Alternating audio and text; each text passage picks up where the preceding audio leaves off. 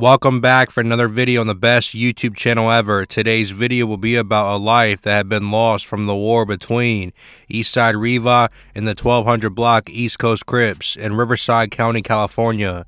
Eastside Riva is a well-known Hispanic gang in Riverside County, California. The East Coast Crips are not just in LA County, as they are also in Riverside County, the 1200 East Coast Block Crips to be exact. When black and Hispanic gangs beef, it's not uncommon at all for civilians of both races to become targets by warring gangs, whether intentional or mistaken identity. During the summer and fall of 2002, the war between Eastside Riva and 1200 East Coast Block Crips was at an all-time high. On the afternoon of October 5, 2002, Jesus Serrano was driving around Riverside in a pickup truck with fellow Eastside Riva gang members Daniel Salgado, Jesus Gomez, Ricardo Ruiz, and Robert Ariza. At one point, Jesus' group stopped at a liquor store, and while they were there, a red Camaro pulled into the parking lot. Nothing amiss transpired at the liquor store, but Jesus' group suspected that 3 African Americans in the Camaro might be members of a rival gang known as the 1200 East Coast Block Crips. Therefore, they started flashing gang signs, and Jesus followed the Camaro as it left the parking lot. Sensing danger, the Camaro's driver, Tyshawn Goodry, tried to lose Jesus by speeding through several red lights, but he couldn't get away. When he slowed down to make a right-hand turn, the truck pulled alongside him, and Salgado fired 5 or 6 shots at the Camaro. One of the shots fatally wounded Goodry's 13-year-old brother, Marcus Lancaster, who was in the back seat of the vehicle. Jesus Gomez allegedly said that he tried to convince Daniel Salgado to not shoot because there was kids in the car that looked young, specifically Marcus, but Daniel did not care and shot at the car anyways, with bullets hitting Marcus.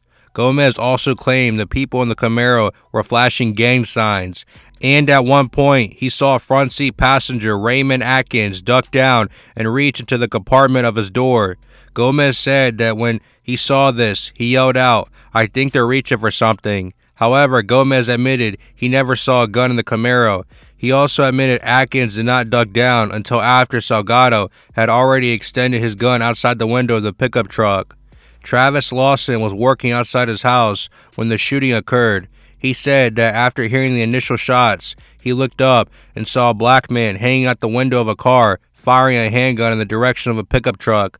However, Goodry and Atkins testified no one in their car had a gun, and the results of their gunshot residue tests were negative. Goodry and Atkins admitted they and Marcus Lancaster associated with the 1200 East Coast Block Crips, but they claimed they were not gang members themselves and did not flash any gang signs prior to the shooting. Jesus Serrano was convicted of conspiracy to commit murder, first-degree murder, 2 counts of attempted premeditated murder, shooting at an occupied vehicle, discharging a firearm from a motor vehicle, and 2 counts of unlawful gun possession. Jesus Serrano was sentenced to life in prison without parole. Jesus Gomez pled guilty in exchange for a sentence of 25 years to life in prison. Ricardo Ruiz was convicted of murder and sentenced to life in prison without parole. It's not clear whatever came about Robert Ariza, as his disposition was not made clear and he wasn't found in the CDC inmate search. The shooter, Daniel Salgado, was convicted of the murder of Marcus Lancaster and 2 counts of attempted murder. Daniel Salgado was sentenced to life in prison without parole.